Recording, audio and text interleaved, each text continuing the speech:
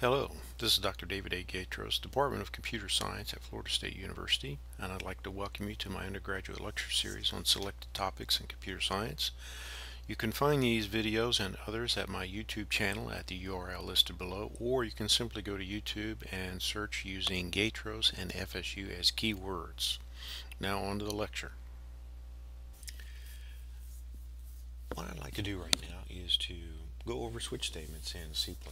Very, very handy way to make discrete decisions, and I think you'll find them very useful. They have some limitations, which we'll go over. The first thing I'd like to do is cover the syntax and semantics of a switch statement. I put it in the comments up here. You notice I like comments a lot in my code. You start off the word switch, and then inside parentheses is an expression. The expression yields a type. It's usually a discrete type, like a character or an integer or boolean. And then based upon that, what it's going to do is it's going to go down here and look for the word case and look at the expressions that follow it and see if there's anything that matches what comes out of this expression. And if it does, it will execute the statements to the right of the semicolon. And it will do that until it reaches a break statement or the end of the switch statement. Well, these are the rules. Okay, the expression must return a discrete type value, no float. So this expression up here must be of some type like integer or float or an enumeration type, something that returns a discrete expression. In other words, it must be exact. Floats don't work because there's literally theoretically an indefinite number of things in between 1 and 2. It's very, very hard to get an exact value, so you don't like to use floats. Comparisons are for quality only. It's going to match the expression exactly. So right here you couldn't say is not equal to expression 2. You can't do that. It has to be for equality. So less than, greater than, less than or equal to, greater than or equal to, not equal, not applicable. Don't do it. There can be any number of case statements followed by a value and a colon, and usually what you're going to do is put in all of the expressions of the values that you're expecting. The expression 1, expression 2, so on and so forth must be the same type as the expression that's returned, and it must be a constant or literal. So this thing right here that goes right here cannot be a variable at all, or it can't return a value of a function.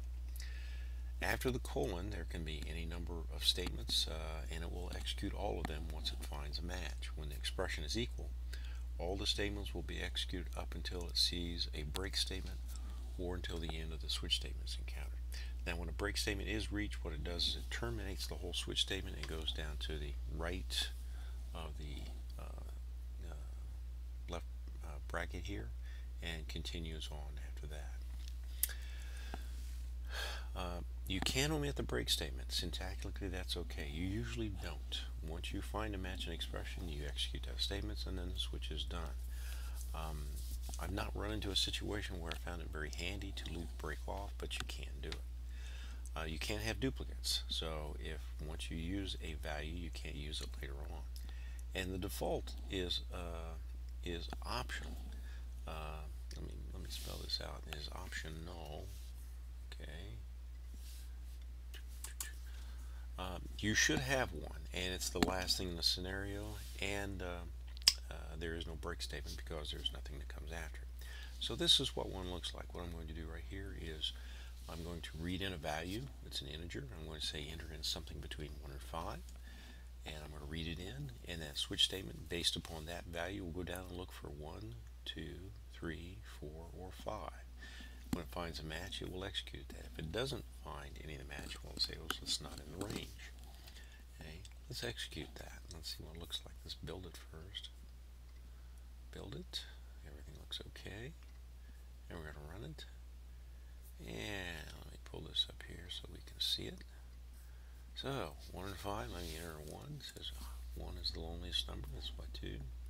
Let me do 2. We can see that right up here. Let me run it again. And enter 2. 2 can be as bad as 1. There are size. That's just showing you that you can do more than one statement in there. And let's build this again and run it, and I'll show you what one looks like when it reaches the default. We'll say 6, which is not in the range. It says up, not in the range. Okay. Now let's go up and show you one other thing before we go on. Notice I've got one case statement per set of statements. You can actually put more than one. Let's say that it finds a case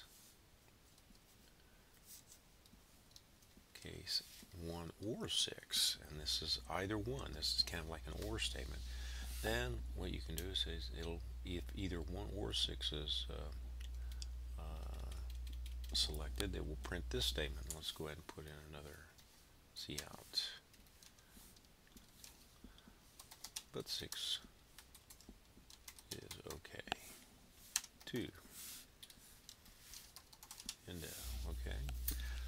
And let's go ahead and change this so it's reads okay.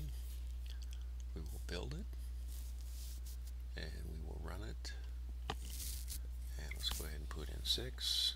And there, found it 6. 1 is a lonely number, but 6 is okay too. Alright, that's a brief explanation of switch statements. Now, let me show you one other thing before we leave this. Let me pull up another one that I did. And this is a very handy way to use switch statements. They're used for menus quite a bit. I've got a function here called display menu. So let's go down and look at that. I always use a prototype. And here's my simple function. It just all it does is a lot of cout statements. It just prints out a menu. Add a record, delete a record, insert a record, find a record, display menu, exit. Okay. The idea here is that if I enter one of these options, the switch statement will actually take care of making sure that all the functions that are needed to make that work are called. So let's go up here, and what's nice about this is you'll see that I use that feature that allows me to put 2 case statements, whether it's an upper or lowercase a. What it will do is it will actually execute all the records necessary to add a record, so to speak. I'm not going to do that. I'm just going to print something out. But let's go ahead and run this. This is also put inside a while loop. While the option is not equal to e and the option is not equal to lowercase e, it will continue to display this menu. Notice that I set the option to blank first to get it inside the while loop. Okay. So let's build this and let's run it.